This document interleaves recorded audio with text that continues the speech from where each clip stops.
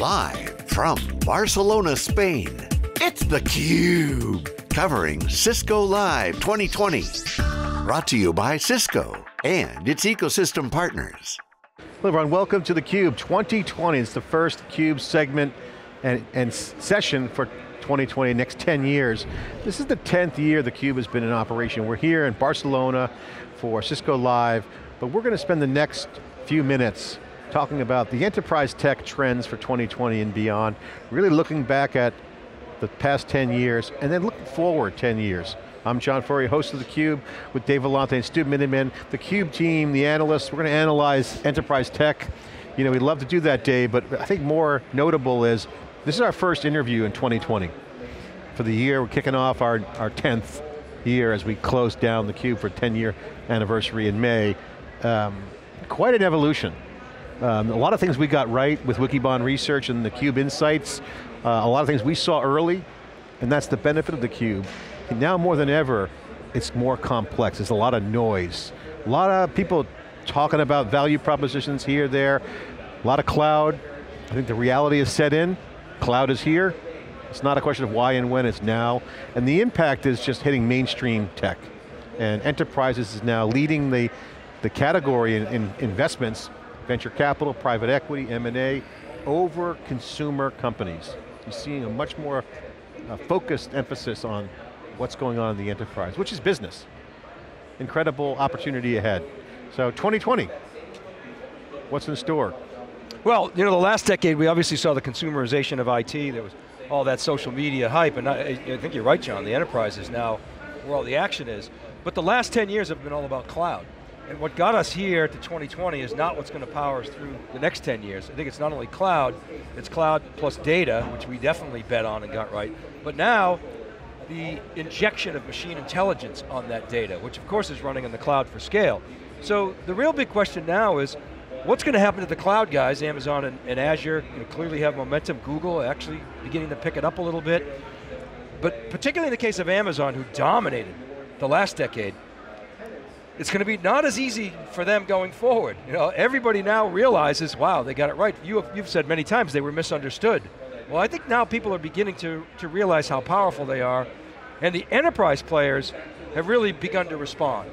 And they don't like to give up their position. It's going to be really interesting to see how that goes. And of course, you know, we're going to talk more about Cisco, but Stu, what are your thoughts? Yeah, so John, I think some of the things that we looked at as bleeding edge over the last 10 years are becoming a bit more mainstream.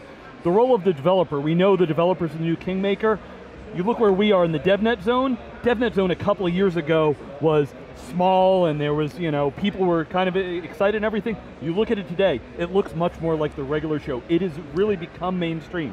Dave said, cloud, you know, cloud is mainstream, developers mainstream. That connection between the business, enterprise tech that we talk about, and these other pieces really are coming together. That's where the data really is the next flywheel for what's happening, and obviously machine learning, the application developer, and still it's about moving faster that companies are looking to do, and that is what all of the last 10 years has been building for, and now it's the new normal. Great, and I want to get into some of the waves. I think when you look at this, we can always rat hole into any kind of technology, but you know, one of the things that we'd love to do is look at the waves. What waves are going to come? We're going to get into your thoughts on that. But I think just let's reflect on what's going on around us right now. theCUBE is in its 10th year, finishing up its 10th year. We're in the media business. I had a comment from someone here, a distinguished engineer at Cisco said, I can't believe you guys are a technology company. I had tweeted out yesterday on Barcelona about our CUBE alumni list. It's turning into an expert network. And if you look at what's going on with Facebook and with Trump and the impeachment, you're seeing a changing of the guard in the media business. So we as media with theCUBE and SiliconANGLE has become interesting. And I think I bring this up because not only to kind of tout our new model that we've been doing for 10 years, but if you look at how people share information, misinformation, quality information, you're starting to see a paradigm where you don't know what to trust.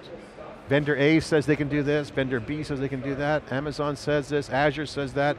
So I think the practitioners and the consumers of IT and enterprise tech, the buyers, where's the truth, Dave? I mean, the models are completely changing. I've heard comments that the analyst firms are struggling to get modern, press outlets are being dwindled down to a handful in the enterprise. New networks are being formed, these new expert apps are out there. So this is a tell sign that the world's more complex and different than ever before. Well, the authentic community doesn't lie, right? And your peers, at the end of the day, when you're having private conversations, that's where the truth comes out, and to the extent that you can, we like to bring that to theCUBE in sessions like this, that's really where you would say, extract the signal from the noise. And I think that, we try to do that, we've tried to do it for 10 years, and I think that's part of the reason why we've been so successful. I mean, at the same time, look, we know we're funded by sponsors, which is great, we really appreciate their support, but at the end of the day, we've always got to put forth what we think is actually happening out there. Well, let's get into some of the ways, because this gets the context. So as you have these networks forming, you have cloud technology, OSI model, I look back at the 90s, and I think this is apropos to the Cisco show. At that time, Dave, during the mini computer wave that set the stage for what became the PC revolution, and then ultimately inter-networking category, you had proprietary network operating systems. IBM had SNA, Digital Equipment Corporation had DECnet, et cetera, and in comes the Open Systems Interconnect. 7-layer stack that changed the industry. In today's world, we have open source, but people are chirping about open core. There seems to be a trend towards proprietary now. Amazon is the big proprietary cloud. I don't mean proprietary in the sense of you can't work with it, but scale is the new proprietary. So you almost have this revert back to old tactics of differentiation, and I think that's not good for customers. I think if you look at the customer situation, it creates more complexity, and so I think that's why we're seeing multi-cloud really be a trend, because whoever can connect all the clouds and do that seamlessly is going to win big, and I think that's a TCP IP-like dynamic. Yeah, John, it's a really interesting point, because open source in general is more important than ever before. Enterprise companies are contributing, the big vendor community is spending more time on open source than they are on standards anymore. If you look at the big projects out there, Linux, Kubernetes and the like, more than half of the contributors have full-time jobs. They work for big companies, but as you said, how am I consuming that? GitHub is a company at the core of open source, but the GitHub platform itself is a proprietary, it's that open core model that you talked about, and of course Microsoft bought them for a big number, and some people have a little bit of concern as to when Microsoft bought them. GitLab is there. And GitLab, right, of course, it's similar. They deliver their application itself is that open core model. So open source is there, open core is the model that they're doing. Absolutely, it is interesting because, as you said, open source is more pervasive than ever, but I'm consuming it more as a service from Amazon or from these providers. Do you see, Stu, the bitching and moaning that's going on in the open source community? Because there is kind of a lot of chirping going on around, well, if I build this in the open, is it truly open, being co-opted by, say, the big clouds?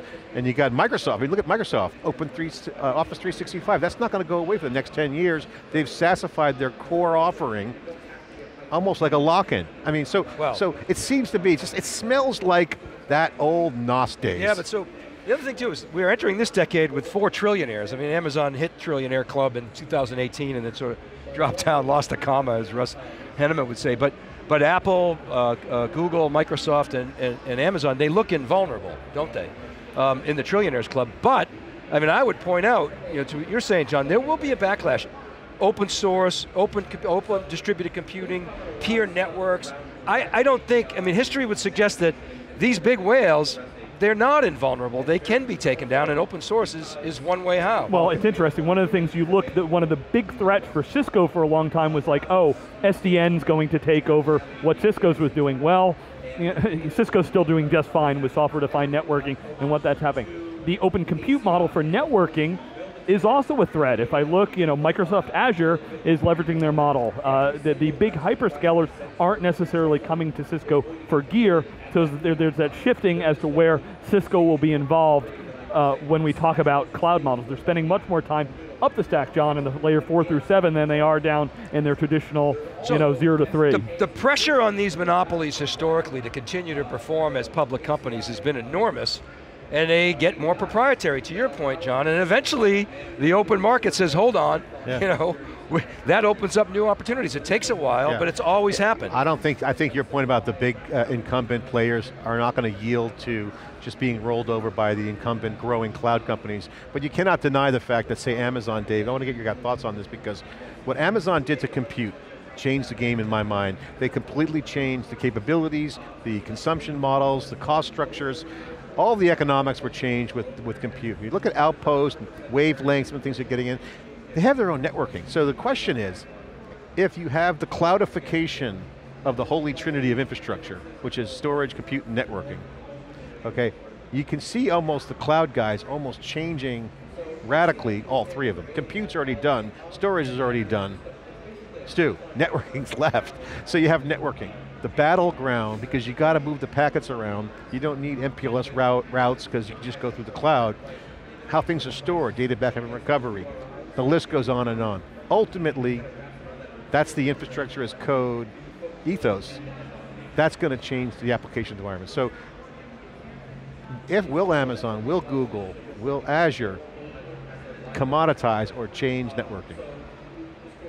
Yeah, I mean, John, we already see that happening. When we came 2 years ago, one of the challenges for most network engineers is what I need to manage. A large part of it I can't actually touch. I have to rely on third party, it's outside. I don't control it, but if something goes wrong, I'm on the hook for it.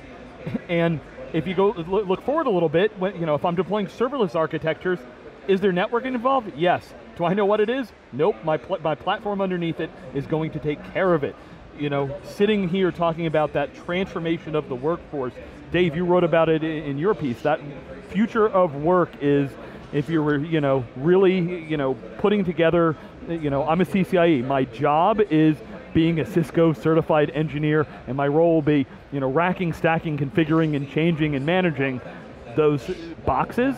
Today, it's, well, I better get involved in the security side or the application side, because that's where I'm actually connected to the business and the data of things. Because if I'm just concerned about the moving of packets around, yeah, there's going to be either automation or cloudification or a combination of those things. They're going to take that away from me. A couple thoughts on this. John, you were the very first to report the $1 trillion opportunity for Andy Jassy and Amazon, and they're what, 35 billion? So they got a long way to go. So I think a big theme for Amazon is going to be TAM expansion, and one of those areas is, of course, networking.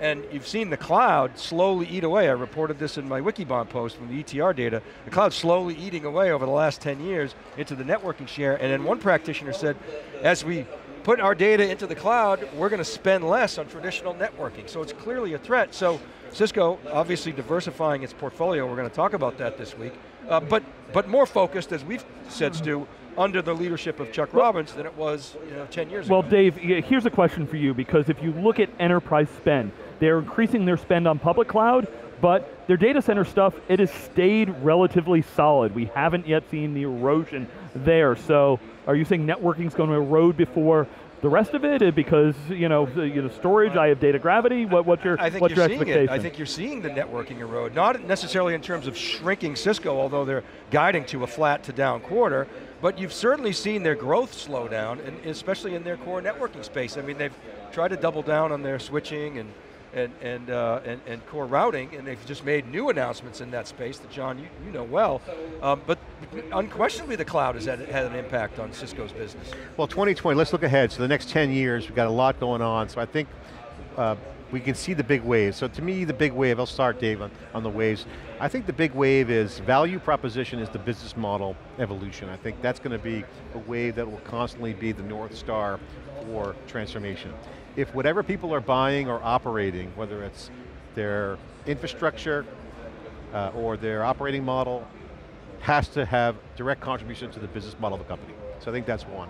Two, I think AI and data will continue to power a lot of the value, and I think networking is going to be cloudified.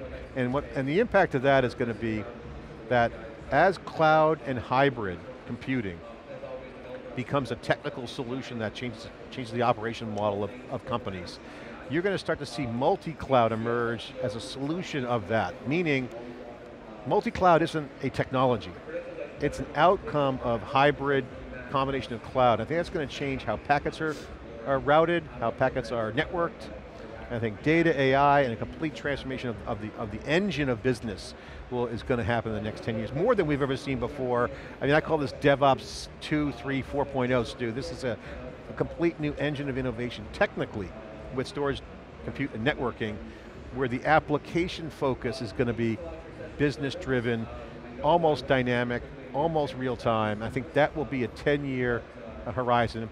I wrote a Twitter post on this just a few minutes ago, and the lead architect for Azure tweeted back at me and said, latency never changes. Yeah, John, the innovation cocktail, as you said, is what's the driver going forward, right?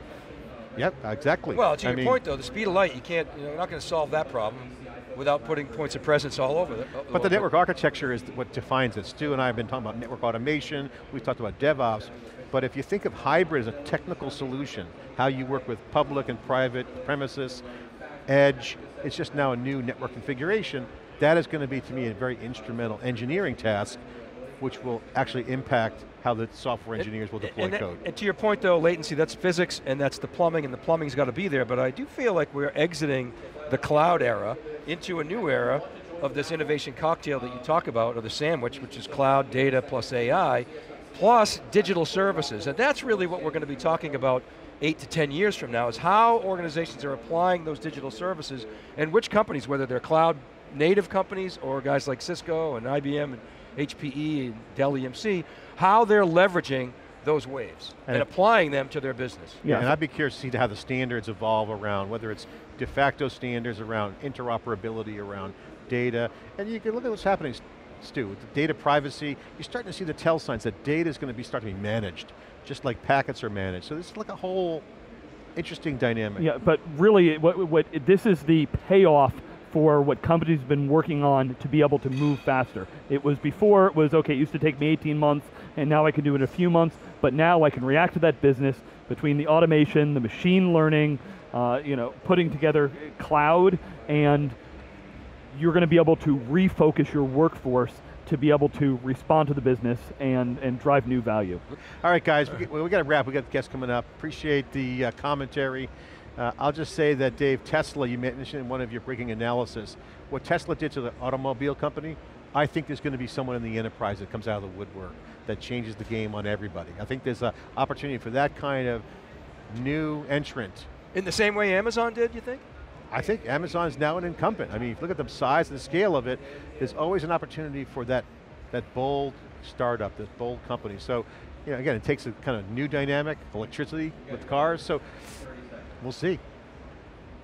Okay, that's a wrap up. This is theCUBE conversation here in Barcelona for Cisco Live. I'm John Furrier, Stu Miniman, Dave Vellante, breaking down the enterprise for the next 10 years. Thanks for watching.